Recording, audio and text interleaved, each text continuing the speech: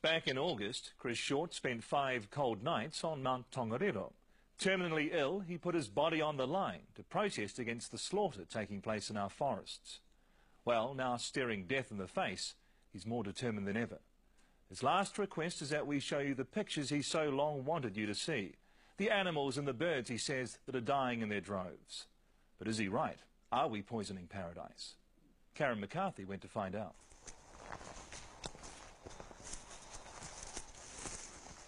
This is a beautiful bush. Anywhere you're not down on your hands and knees is beautiful bush. Chris Short is a man dying to make his point. So there's definitely one around here. Chances are he's somewhere really close to here. 6 months ago, this old-school bushman, a possum trapper all his working life, was diagnosed with terminal cancer. An inoperable tumour on his kidney, his health is fast failing. 60,000 possums have been through this trap at least. This is one of my first original ones. I'll catch me another possum yet. Oh, catch myself. But the fight in him is still strong, perhaps stronger than ever. It's not over till it's over, and it ain't over yet. The end is just beginning. There's a lot of work to be done yet. Following a lead from friends of the wanted man, 3 National News flew into the area where he was believed to be holed up. This father of 3 first made headlines 14 years ago, tracked down by a TV3 news crew atop Mount Tongariro.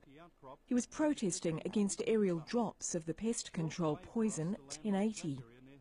He'd hijacked a 1080 helicopter at gunpoint and forced the crew to drop him there. And I'm prepared, or was, maybe still am, to gut myself on this hill, no guns, if anyone... Chris was talked down off the mountain where friends and family and the police were waiting for him. He served 8 months in jail for that. Then in August, another mountaintop stunt, 5 nights in the open, demanding that network television screen a controversial anti-1080 film. You're a man obsessed, it's fair to say.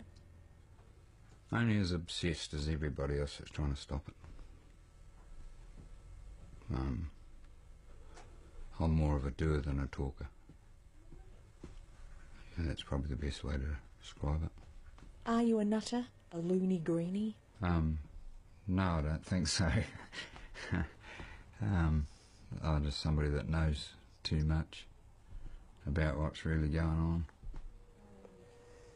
We had a lot of deer signs so far. It's in the bush Chris is happiest, at peace. This looks like a good tree to put a trap on. Tongariro Forest, a cathedral of green, is a long-time haven for this hunter-gatherer. A little bit of a magic flower and icing sugar. Put that up there like that so it stands up. Smell that. It's eucalyptus, isn't it? You said eucalyptus oil? Yeah, eucalyptus oil. A little bit of flour and icing sugar. And that's a real lure, is it? Yeah. For someone who propelled himself into national notoriety with his mountaintop stunts, he's a surprisingly private man. Well, we've got a bush robin there. He's heard us. He's coming to have a look. The other ones you've got to watch out for. Yeah, he'll come in there and he'll stand on that trap, and if it's too light, you'll snap him. But he sees his opposition to 1080 as something of a crusade. Shall we move on? Carry on, shall we? Just got to stop the poison.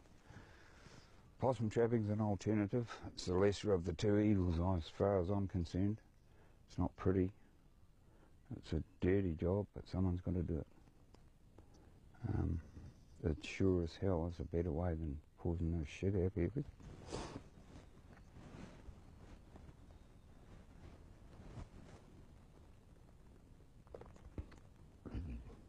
I need a break. What is it that brings you to tears? It's a broken bloody heart.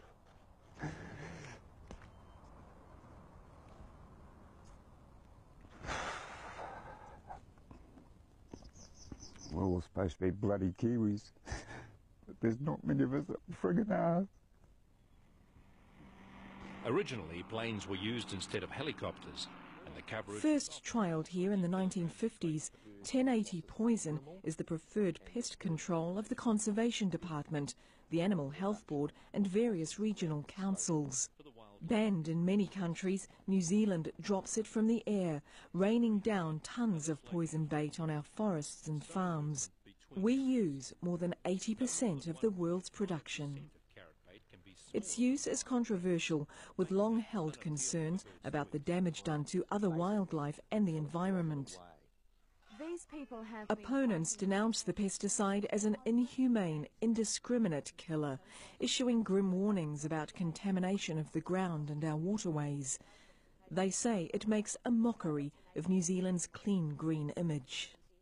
We get dismissed into the loony bin because that's the best place to put us when we're a threat. This poor creature here has travelled about 400 metres out of the drop zone.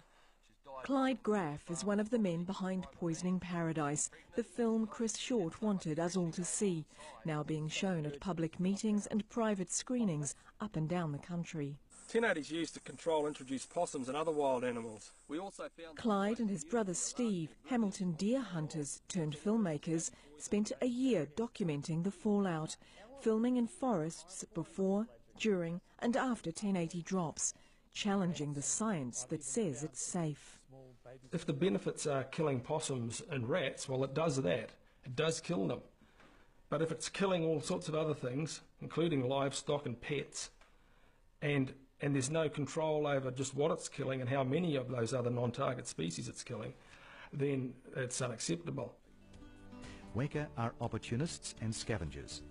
They captured on camera native birds at risk, a host of wildlife dead or dying, they say, as a result of 1080, either killed directly or indirectly by eating poisoned carcasses.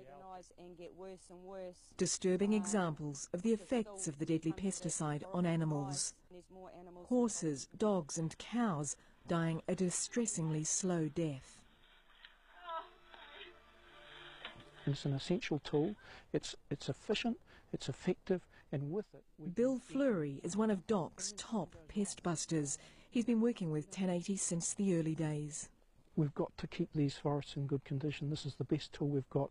If there is some collateral damage in that way, then you know, we sort of have to accept it, because there isn't an alternative that's as efficient and effective and that we can afford. When the Department of Conservation says, well, it's acceptable to do this, well, we say, well, perhaps it is. Perhaps we are wrong. Perhaps we are lunatics in this regard, that it shouldn't be okay to poison a variety of non-target species while you're targeting another. So what we say is, if people can watch the documentary Poisoning Paradise, make up their own mind then. This area has had 30 years of treatment of 1080, and there's no lack of native birds. There's cuckoos and tuis and things all around us today. It's a pretty wet, miserable day, not a good day for bird watching, but you know, they're still here. You know, if we were obliterating everything, this would just be silent, but it's not. DOC has its own disturbing footage of native wildlife being ravaged by predators. Possums raiding nests. A plucky kiwi in a fight to the death.